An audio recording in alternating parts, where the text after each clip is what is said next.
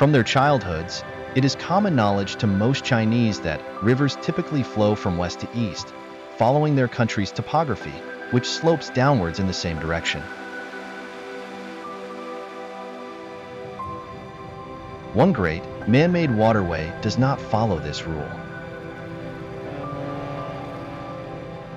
The Grand Canal, stretching for 1,794 kilometers, runs almost due south from Beijing at a latitude of 39 degrees north to Hangzhou at 30.3 degrees north, with its longitude starting at 116 degrees east and ending at 120 degrees east. Today's technology allows us to survey it in its entirety. More than before, we can understand how a man-made waterway, appearing so calm as it winds through central and eastern China, represents an achievement that once seemed utterly impossible. 一个700多年前记载的一个地名，现在居然还在。这个施工呢，应该说是国家工程的体现，只有国家工程才有这样的规格。还要越过咱我这个制高点，是很难的。一个这么非常便携的小东西，这个是古人的智慧。在那个年代让我来干，我是不敢想象的。 Even at its northernmost point in Beijing, building the canal already looks impossible.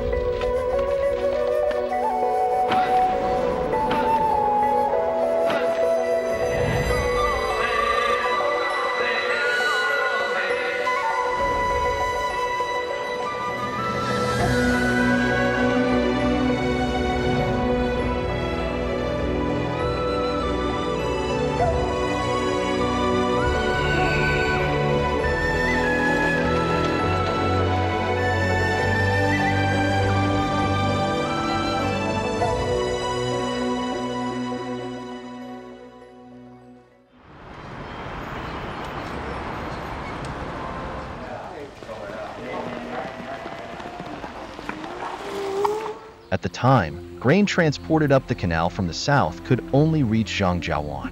Beyond it, cargoes had to be offloaded and transported by cart and donkey, making for an inefficient final leg before the capital.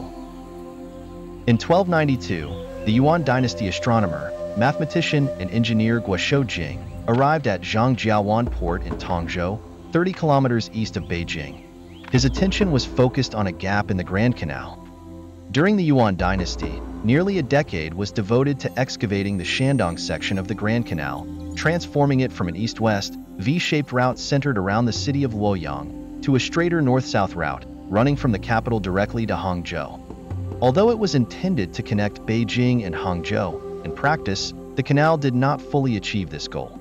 Ships traveling northward from the south could only reach as far as Hangzhou, to the east of the capital, rather than directly into Beijing itself.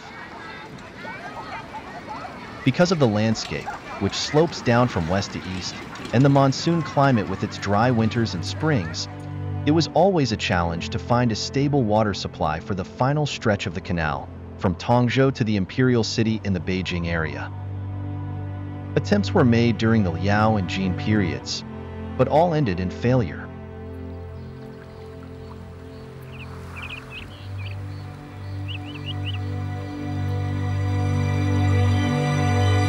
所以说，在这种情况下的话，迫切的需要一条元大都在和这个北运河沟通的水路。其实它的技术上难点不是太多了，主要还是水源问题。Shoujing, a scientist of equivalent to present-day academician rank, and formerly the nation's director of waterways of Yuan dynasty, returned to the water's edge because of this gap. By this time, he was over 60 years old.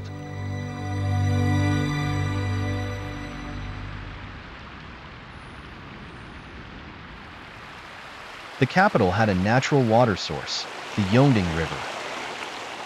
Before the Yuan dynasty, it had been used to supply water to the canal.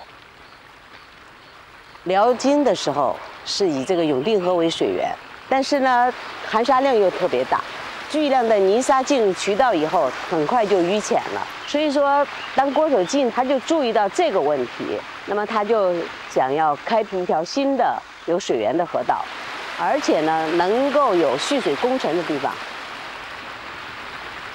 Was there another option? About 50 kilometers north of Beijing, on the edge of the Yinshan mountain range, the Baifu Spring emerges from the eastern foothills of Longshan Mountain.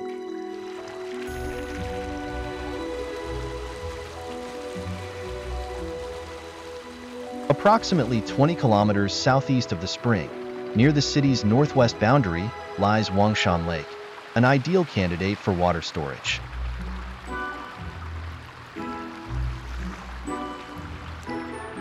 Shoujing proposed an innovative solution to the water supply problem. He planned to harness the spring water from the northern hills, channel it to Wangshan Lake for storage, and then directly feed it into the city's canal system. Situated between Baifu Spring and Wangshan Lake is a valley. Following gravity, water from the spring would naturally flow eastward, unable to cross the valley to reach Wangshan Lake. How, then, did Shoujing conceive a watercourse design, enabling the flow of water from Baifu Spring into Wangshan Lake, overcoming the challenging terrain? This is the former site of Baifu Spring, which was once a vital source for Beijing's canal system. 700 years have passed, and the secluded waterway that originated here has long since vanished. History of the Yuan dynasty, rivers and canals, records that the Tonghui River originates from Baifu village in Chongping County, drawing water from the Divine Spring, turns west then south, passing through rivers and springs including Shuangta, Yuhe, Imu, and Yuchuan, to enter the capital through the West Waterborne Gate. In 1964, the Beijing archaeological team, based on historical records, outlined the approximate course of this hidden waterway, the Baifu Wangshan River, although its exact path has always been a matter of dispute. Over the years, Professor Tan Shuming of the China Institute of Water Resources and Hydropower Research has committed herself to uncovering the route through historical records and field investigations. 一个700多年前记载的一个地名，现在居然还在。The word Shuangta in historical records serves as an important clue. Today, there is still a village of this name near northern Beijing's Jingmi Aqueduct. The Jingmi Aqueduct, dug in 1960 and 112 kilometers long, remains one of the most crucial arteries for supplying water to Beijing. 上了年纪的人，你跟他说金明雨水区，他说你问的是不是运河呀？他们都叫那条河叫运河。你挖过运河啊？对，这儿有叫东闸的，有叫西闸，那儿就最窄。它还有闸呢，那是运河。Working more than 7 centuries ago, Shoujing diverted the waters of Baifu Spring westward, following the foothills of Beijing's western hills to the south, until they reached Wangshan Lake. The water diversion route formed a C shape, perfectly avoiding the depression of the valley.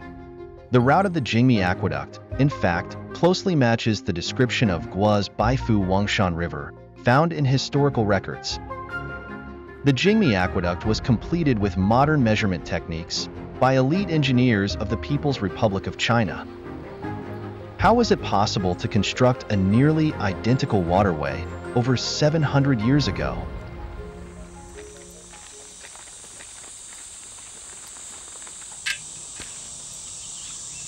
后齿红面，扶正扶正。 With the aid of surveying instruments and satellite positioning systems, engineers from the Beijing Water Authority can easily survey and determine the elevation of a specific point. 前齿黑面，扶正。 Baifu Spring sits at an elevation of 55 meters, while Wangshan Lake is at 40 meters. The ancient route of the Baifu Wangshan River, which connected them, gradually descended along the 50-meter contour line between these two locations. 在那个年代，如果没有借助这么的先进的仪器测绘的话，让我来干，我是不敢想象的，因为难度真的是特别的大。Without the aid of modern surveying technology, how did Shoujing do it? During his work on water management in the Central Plains, he noticed that the Yellow River near Kaifeng had a fast flow due to its distant proximity to the sea, whereas rivers near Beijing flowed more slowly because they were closer to the sea. From this observation, he deduced that Beijing's elevation must have been lower than that of Kaifeng, assuming sea level as a base. This could be considered the first instance of the concept of elevation above sea level, being proposed by a Chinese person 560 years before the German mathematician Gauss did it. And this was just the beginning. The real challenge lay in specific measurements.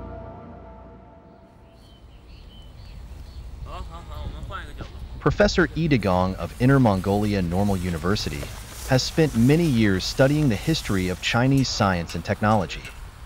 He has replicated a Song Dynasty leveling instrument based on descriptions found in the ancient military compendium, Complete Essentials for the Military Classics.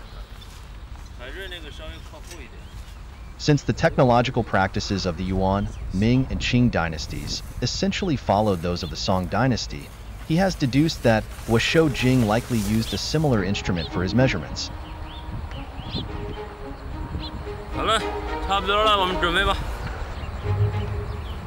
这3个浮标呢，也是这个水准仪的这个关键的核心部件。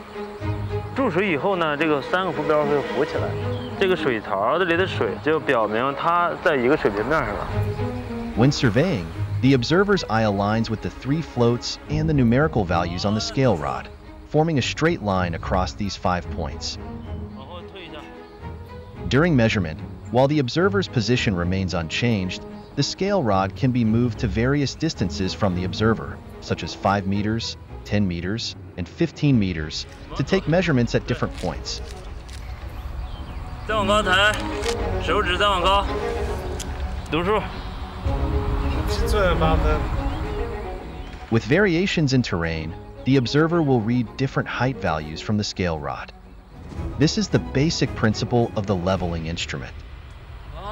最后测量这个水平，其实不是测的海拔的高度，而是测的具体的这个高程差的。标杆别晃，哎，得稳住啊。Now, Professor Yi uses a modern optical leveling instrument to take the same readings. 误差是2.2毫米。这个我没想到，这个误差精度非常准。他们在现有的条件下，没有这个水银啊、真空那个办法做玻璃的那个气泡的情况下，能想到把这水槽那个面儿给它提高一个让眼睛能观测的，然后又浓缩的一个这么非常便携的小东西，随时都能拿的东西，这个是古人的智慧。Using precise measurement techniques to take advantage of broad changes in elevation, Shoujing masterfully designed the C-shaped Baifu Wangshan River. This route harnessed water from multiple springs in the western hills, such as Imu Spring and Yuchuan Spring, channeling it into Wangshan Lake. As a result, the Tonghui River flourished from this abundant water source. 郭守敬之前，运河能不能直接进入北京的腹地？不能。郭守敬之后，运河可以直接的通到北京的腹地，并且呢，大家看这个图。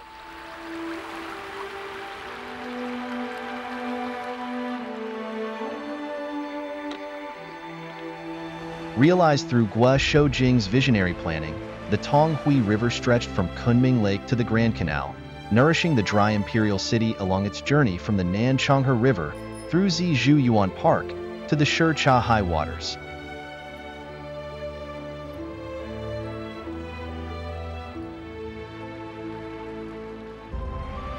Today, alongside Hohai Lake, stands a statue of Shoujing.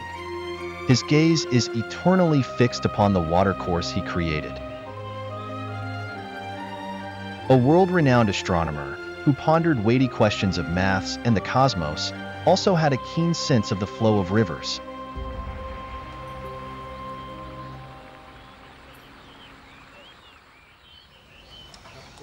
In 1293, an ambitious project to relocate the Yuan capital was completed from Shangdu, or Xanadu in today's Inner Mongolia, to Didu as Beijing was then named. In July of that year, Kublai Khan arrived. When he stood on central Beijing's Wanning Bridge, seeing so many ships from the south that they obscured the water's surface, he was overjoyed, and thus named the waterway Tonghui River. Wanning Bridge stands as a symbol of the Yuan dynasty's aspiration for perpetual prosperity and invincibility. The course of history, however, does not bend to the will of feudal monarchs. The sailing ships, flowing water, and countless variables arising from the efforts of the people across a vast nation would collectively influence the destiny of this great waterway.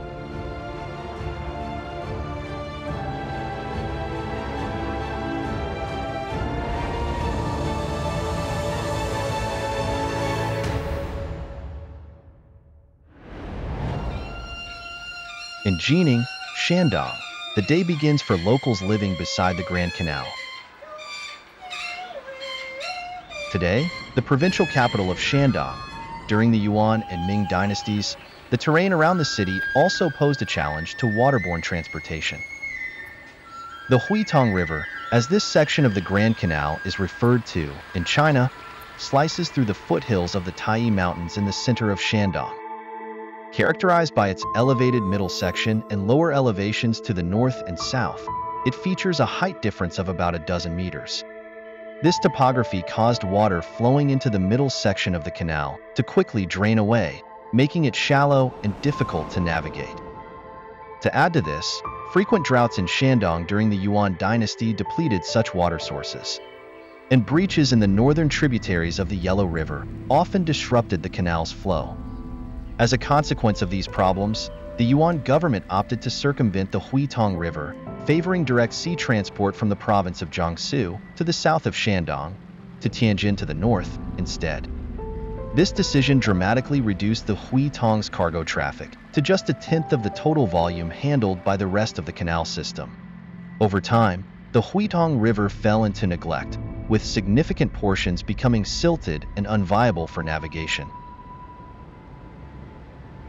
In the early 15th century, the Ming Dynasty Emperor Yongle moved China's capital from Nanjing in Jiangsu to Beijing, increasing demand for canal transportation to the north.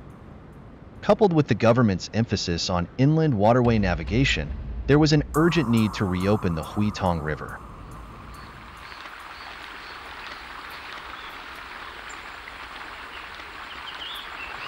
那你光说这个海运，每年要是这个淹死的这个水手啊，好几千人。但是呢，到了明朝、清朝，他们认为这个是不行的，所以明朝就下决心要搞内河的航运。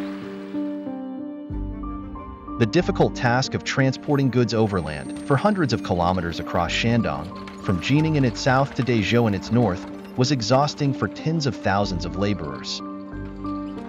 So in 1411, the Ming Emperor Zhu Di decided to reconstruct the Huitong River. Songli, his Minister of Works, was chosen for the task. Songli had been promoted to Minister of Works in the second year of Zhu Di's reign. As such, he was in charge of the government's responsibilities for agriculture, water conservancy, civil engineering, construction, transportation, and state-run industries. Although little had been documented about his achievements at the time of his death, assessments of his contributions to the nation have improved rapidly over the century afterwards. Written under Zhu Di's successors, the official history of his reign is veritable records of Emperor Taizong of the Ming Dynasty. Remarkably, only one sentence in it mentions Songli. Minister of Works, Songli, supervised the reopening of the Huitong River. Songli demonstrated remarkable efficiency in his work. Leading 160,000 laborers, he quickly dredged and widened the Huitong and repaired the Yuan dynasty's Gongqing Dam, diverting the Daewon River to aid transportation.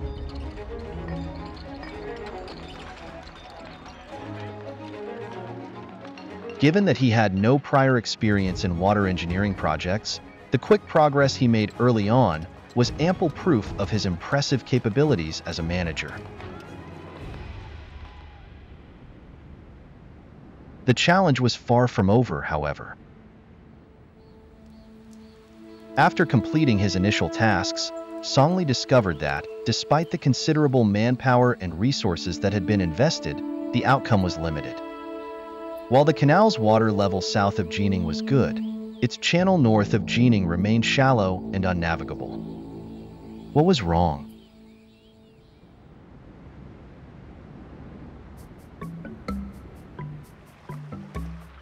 Today's Nanyang ancient town, located by Weishan Lake in the southeast of Jining, has abundant water sources. In contrast, to the north of Jining, the banks of the Huitong are narrow, the water is shallow, and grass even grows on its bottom. This situation closely resembles the southern and northern slopes of a mountain.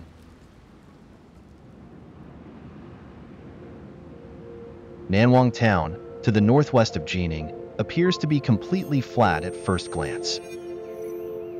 In reality, it is the highest point along the entire Grand Canal. Rising and falling gradually over hundreds of kilometers, the canal's increase in elevation of a dozen-odd meters to get to here is virtually indiscernible to the naked eye. 元代的运河输水口选址的失误，他选择了济宁，等于呢，就说这里是个山顶，济宁呢，它是属于半山腰、山坡，水往南流很容易，进入运河以后，水往北流，它要越过南往这个制高点，它是很难的。 Songli was determined to make the water climb over the mountain. Thanks to guidance from a local expert, he was confident in accomplishing this technically demanding task, precisely positioning the canal's water source at the highest point of the area.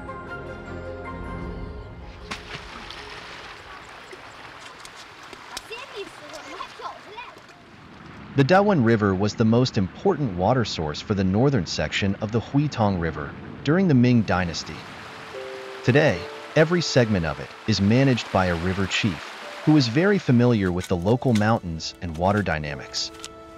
In the Ming Dynasty, local leaders who were knowledgeable about the principles of nature and managed rivers and water projects were referred to as seniors. At the time, a senior named Beiying suggested to Songli that he divert water from the Daewon River to Nanwang, allowing the water to flow both south and north. 对这里的地势，他是最清楚的，因为我们肉眼看不到这里是这个地势是最高的，但是当地的人肯定知道。 Songli followed Beiying's advice, diverting the water of the Daewon River to the highest point at Nanwang, successfully achieving a natural bifurcation that allowed water to flow freely to both the south and north. Moving the canal's water inlet to Nanwang, the highest point, addressed a long-standing problem, but new challenges arose. The water channeled from Nanwang into the Huitong underwent a T-shaped bifurcation, improving water levels in the canal to both the north and south. But with the northern section of the canal severely lacking water, while to the south there was less of a problem, a new question emerged. How could more water be directed to flow northward? 这边它凸出来，所以往这流的水就少；那边挖进去，它往那流的就多。你看那个直岸，贴的比较缓，这个呢就是比较直，它就造成呢这一面河的河口宽，它所以呢能够70%往北流，30%往南流，这个也体现了古人的一个智慧。 During the Daoguang period of the Qing dynasty, the Governor-General of Jiangnan's waterways recorded the appearance of the Nanwang Water Divide in his archaeological travel notes. In addition to stationing officials to oversee the site around the clock, the government erected temples dedicated to the Dragon King and Yu the Great at Nanwang, invoking divine favor for uninterrupted canal transportation.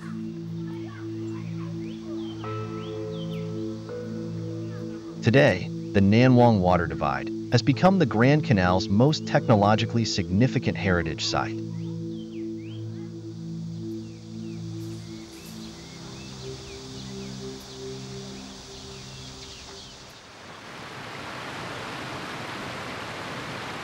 Of course, the water dividing structure could only work with a sufficient water source.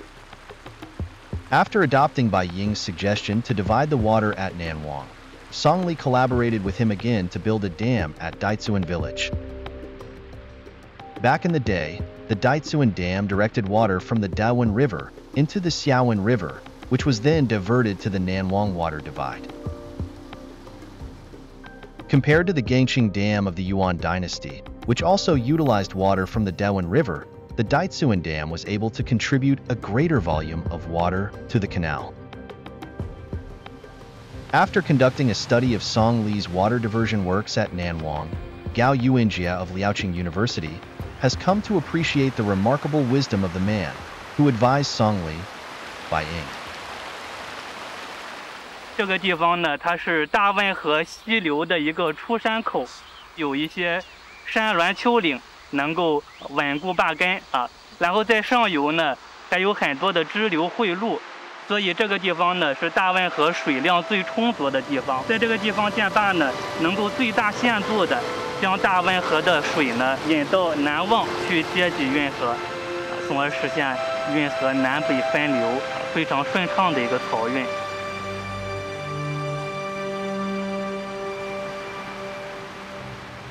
With the Daitsuan Dam, Nanwang Water Diversion Project's completion, the Huitong River once again became navigable, revitalizing the transportation of goods via the canal from the south to Beijing.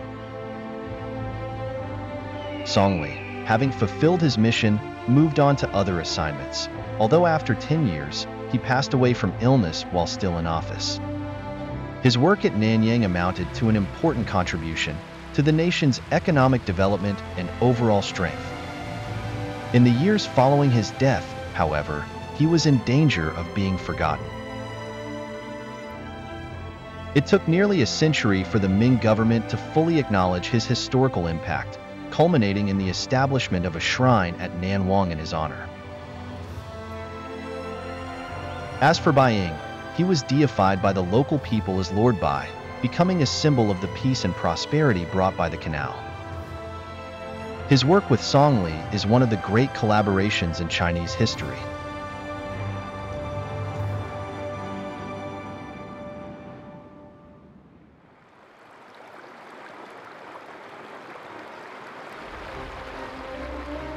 The canal flows on, bidding farewell to companions it once journeyed with. It has experienced periods of silence, before being revitalized and continuing forward, facing more challenges ahead.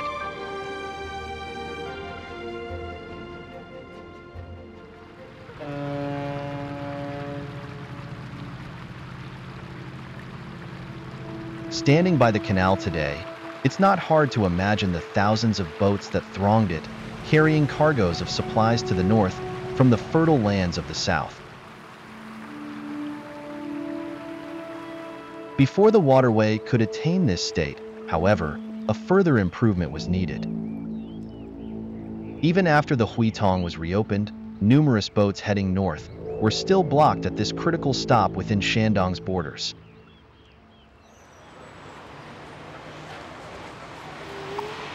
During the Ming and Qing dynasties, the ancient town of Jining, with its 3 main streets and 6 lanes, flourished for a period. 济宁这个周干巷就这一带啊，就是当时的商业中心，因为它后面就是运河，几乎是每家每户它都有一个小小的码头。When arriving in the town, those bringing cargo via water faced a choice. The elevation increase of over 10 meters in the canal segment north of Jining meant that barges could not naturally navigate through. Those coming from the opposite direction faced the same problem. Consequently, Jining became an essential stopover for passing vessels. Some chose to disembark and continue their journey via horse-drawn carriages, a solution that demanded considerable manpower and resources. More preferred to wait, joining queues for passage through the canal's locks. It is seldom level. In some places, there is little or no water, and the regulation of the water level is achieved by locks placed at intervals. During the Qianlong period of the Qing dynasty, the British Macartney Embassy passed through the Huitong River by boat and recorded the scene of passing through the locks. Deciding whether to switch to land transport or to wait for the lock gate's sequential opening involved a careful assessment of costs and time.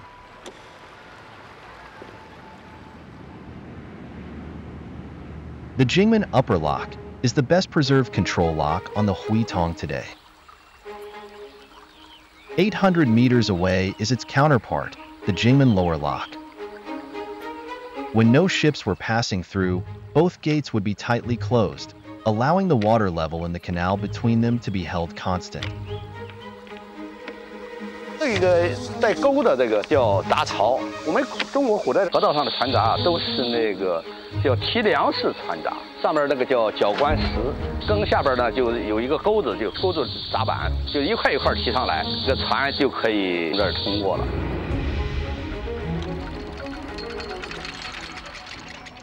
The lock gates were not single structures, but were made of multiple long wooden planks, which were carefully stacked and secured within the lock grooves from bottom to top.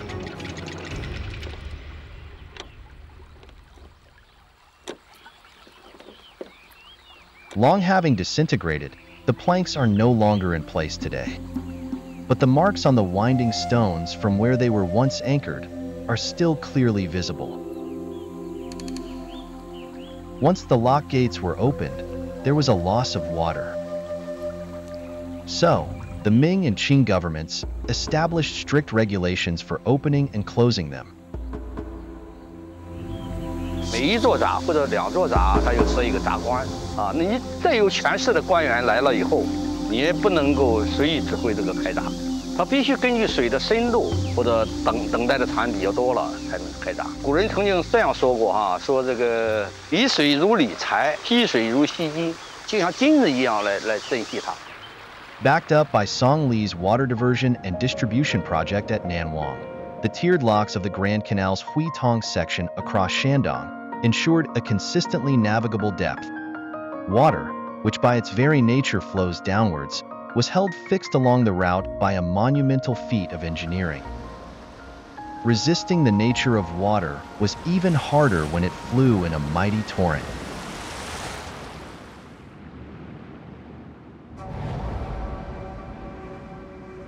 Built to protect the canal from the Yellow River, the 108-kilometer-long Taihang Dike in southwest Shandong now lies under a newly paved asphalt road. Its origins can be traced back to when the canal's Huitong section was reopened under the Ming Emperor Zhu Di. In those days, water management officials tried using the Yellow River to replenish the canal during periods of severe water scarcity. After a few decades, however, they realized the Yellow River's high sediment load was clogging up the canal, causing siltation and frequent breaches in the Huitong River. Eventually, the Ming government decided to build the Taihang Dike to restrain the flow of the Yellow River towards the northern part of Shandong. For more than 300 years thereafter, the Huitong River was no longer threatened by the Yellow River. The river's southward flow, however, would pose significant risks to the operation of another section of the canal.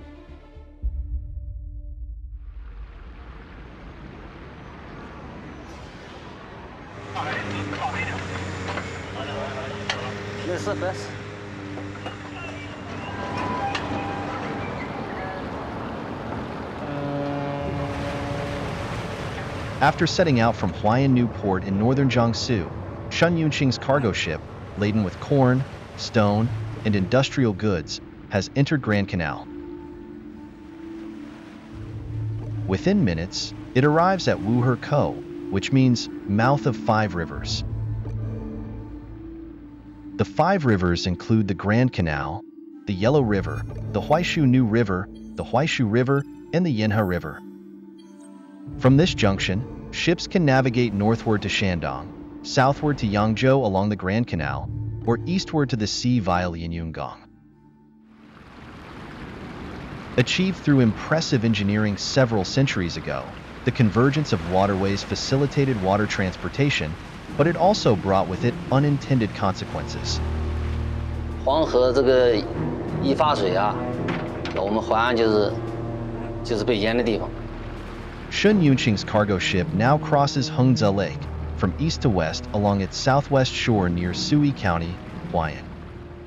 Qingkou, which lies close to Wuherkou in the northeastern corner of Hangzhou Lake, served as an important junction during the Ming and Qing dynasties. It was here that the Yellow River converged with both its major tributary, the Huaihe River and the Grand Canal. Proceeding southeast from this meeting point was the Grand Canal's Huaiyang section. To the north flowed the Yellow River, while in the west the Huaihe River flowed out from Hangzhou Lake. The eastward route led to the Yellow River's estuary. By blocking the Yellow River's northward advance, the Taihang Dike forced its entire flow southwards through its main channel, introducing significant downstream risks. Renowned for its high sediment load, the Yellow River frequently broke its banks, causing breaches and floods along the route. Downstream, there was increasing siltation around Qingkou and blockages along the canal's Huaiyang section. Xiyang County, located upstream from Qingkou, benefits from a warm climate and abundant water sources, making its soil well suited for rice cultivation. Nearby, however, the soil is very different. 这是典型的防范冲击平原的混沙土，含水量少，适合种旱作，比如说棉花、地瓜、花生，这个就是花生。 The sandy soil that is prevalent around here is a direct consequence of the Yellow River's frequent historical flooding. During the Ming Dynasty, canals dug across Xiyang were fed by the Yellow River, causing frequent floods that destroyed homes and fields, leaving the population displaced. The recurring disasters prompted heated debates within the government about effective strategies for managing the Yellow River. 一种想法就认为黄河的问题非常复杂，今年持久不是一朝一夕所能解决的，而漕运呢是非常急的事情，所以就主张开新河，避开黄河。还有一种就是以潘基训为代表的，聚焦于黄河治理、黄淮运综合治理的这样的一种思想。 The divergence in strategies reflected a difference in priorities and perspectives, ensuring the smooth operation of the canal system to guarantee supplies to the imperial city seemed like a more reasonable choice for senior officials. In contrast, advocates for a comprehensive management strategy, represented by the government minister Pan Jishuan, aimed to tackle both the immediate challenges and the underlying problems, with the system made up of the Yellow River, the Huaihe River, and the Grand Canal. This approach took into account the well-being of the people, but it would require a substantial investment of time and labor. Additionally, it would also cause a short-term loss in transportation capacity. Reality dealt Pan Jishuan a harsh blow when his political rivals found an excuse to impeach him, resulting in his removal from office. The forces of nature, of course, are oblivious to human disputes and the interests of dynasties. Over the years that followed, as the officials who favored digging new canals and bypassing the Yellow River assumed control, conditions within the Yellow River, the Huaihe River, and the Grand Canal Basin worsened significantly, bringing canal transportation to a near standstill. Pan Jishuan understood the nature of water. The Yellow River, stretching thousands of kilometers across the Chinese landscape like a yellow dragon, carries immense energy. He knew that harnessing this energy was the best way to tame this dragon. 在过去呢，治河一般是用的这个堤防涨水，还有就是用这个分疏的办法，把汹涌的水势分了，减少它的危害。潘继训呢，独辟蹊径，叫以水治水，用水自己的力量来把沙子带走。 At the Shaolangdi Dam on the Yellow River, annual water and sediment regulation is underway. Created by controlled releases, an artificial flood peak uses massive water flow to carry away sediment, reducing the risk of siltation. The techniques of sediment management advocated by Pan Jishuan, in fact, are similar to the more scientific approach adopted today. 潘基训就认为，就是水分则事缓，事缓则沙停，沙停则河淤，所以他要把这个水要集中起来，用水的力量把沙子带到海里面去。 Addressing sedimentation was crucial, but preventing flooding was equally vital. Over 500 years ago, there were no hydraulic engineering projects based on modern technology. Pan Jishuan, however, had devised methods of his own. This is the comprehensive map of river defense, personally created by Pan Jishuan. The winding river in the center of the map is the Yellow River, constrained by embankments known as thread dikes. Beyond these, lower embankments, called distant dikes, serve as a final barrier against the flooding of the Yellow River. The vertical lines between the thread and distant dikes are known as partition dikes. They act to reduce the force of the water and protect both the thread and distant dikes. This is where Pan Jishuan can find water to combat sediment. 从地形地貌上看，应该可以确认，这个我们现在所站的地方就是吕堤。村庄的这个2层楼左右是跟这个堤顶山平的。 那么更远的瑶堤呢，应该在2、3公里之外，现在已经看不见了。潘基训治河的时候，曾经有10多年黄河没有泛滥，这个在明代是非常难得的一段时间，所以他就在《总理河潮奏书》中旗帜鲜明地提出了“阻堤束水，治河要策”这重要的8个字。 Originally, the estuary of the Yellow River was at Yunti Pass, close to what is now Yancheng in Jiangsu. After 2 centuries, however, Yunti Pass was more than 65 kilometers from the sea. Most of the land in Shoujing County of Jiangsu owes its formation to sediment deposited by the Yellow River, a result of Pan Jishuan's strategy of confining water to combat sedimentation. Historically, the Huaihe River basin was fertile and prosperous. But after the diversion of the Yellow River, because of the Yellow River's higher water levels and stronger flow, at its confluence with the Huaihe River was forced into a gradual retreat. This resulted in Hangzhou Lake often being backfilled and overrun by the Yellow River's waters. Flooding of the Huaihe River, meanwhile, frequently disrupted the lives of people living close to it. To address this, Pan Jishuan proposed another key strategy for river management. This was to store clear water to clear away the Yellow River sediment.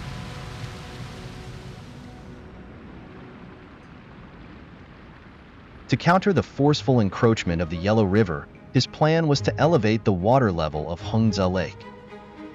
To achieve this, he began constructing what he envisioned as a great wall in the water, along the eastern shore of Hangzhou Lake, which later came to be known as Gaojiayin Weir.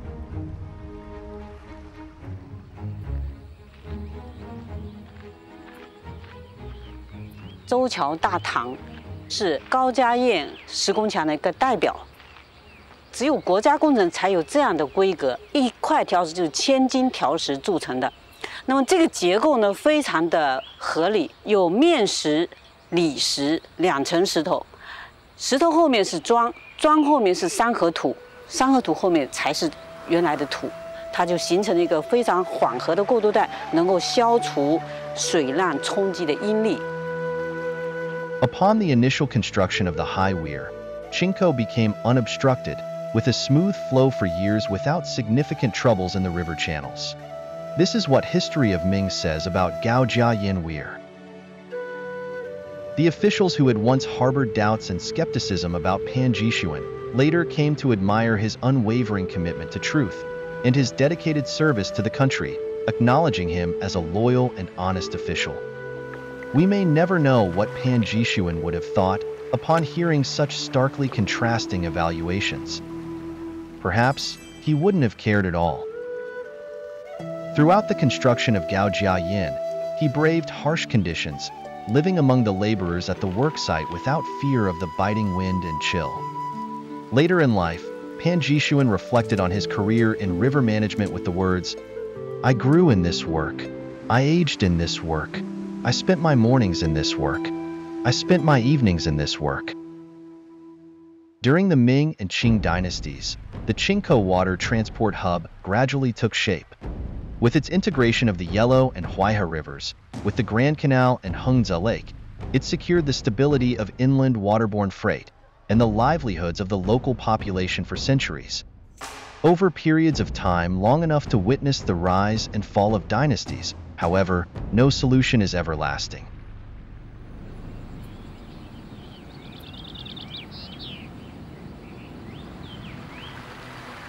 With Gaojiayin Weir being continuously built up, Hangzhou Lake gradually expanded towards the southwest. In 1680, Xizhou City and the Ming ancestral tombs located on its southwestern shore were submerged beneath its waters. Nearly 3 centuries later, during a dry season of the 1970s, the large stone statues of the Ming ancestral tombs were exposed to the sunlight once again, although the ruins of Xizhou City remain hidden beneath the water to this day. Loss and gain are both part of life. The struggle between humans and nature gives rise to wisdom and civilization, in addition to highlighting the balance between sacrifice and acquisition. Pan Jishuan was once asked whether he believed in the existence of the river god. He replied, "The river god is nothing more than the very nature of water itself." For him, the river god was simply another term for laws of nature.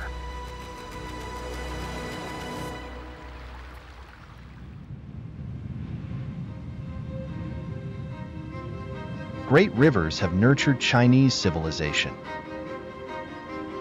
Alongside them, the Grand Canal has demonstrated Chinese ingenuity and innovation. It has shown how human actions can transform civilization into a more refined and complex form. The Great Canal engineering projects of the Yuan, Ming, and Qing dynasties stand as high points in Chinese hydraulic engineering technology, representing the world's most outstanding water management planning and the most comprehensive hydraulic projects before the modern age. From its completion 14 centuries ago onwards, engineers of different dynasties continuously maintained, repaired, and transformed the Grand Canal. Comparing their successes and failures requires extensive evaluation. All the way through, this longest of man-made rivers has connected China's north and south, all the while linking up countless seemingly unrelated people and events. The persistence, the choices made, the contradictions faced, the struggles, and the sacrifices all weave together as reflections on the meaning of life. In 1977, the International Astronomical Union named asteroid 2012 Gua Shoujing in honor of the Yuan dynasty engineer who, in addition to his achievements in astronomy, also brought the Grand Canal into the imperial capital. Seen from the darkness of space, the monumental waterway still cuts a groove across eastern China as one of the greatest achievements of pre-industrial civilization.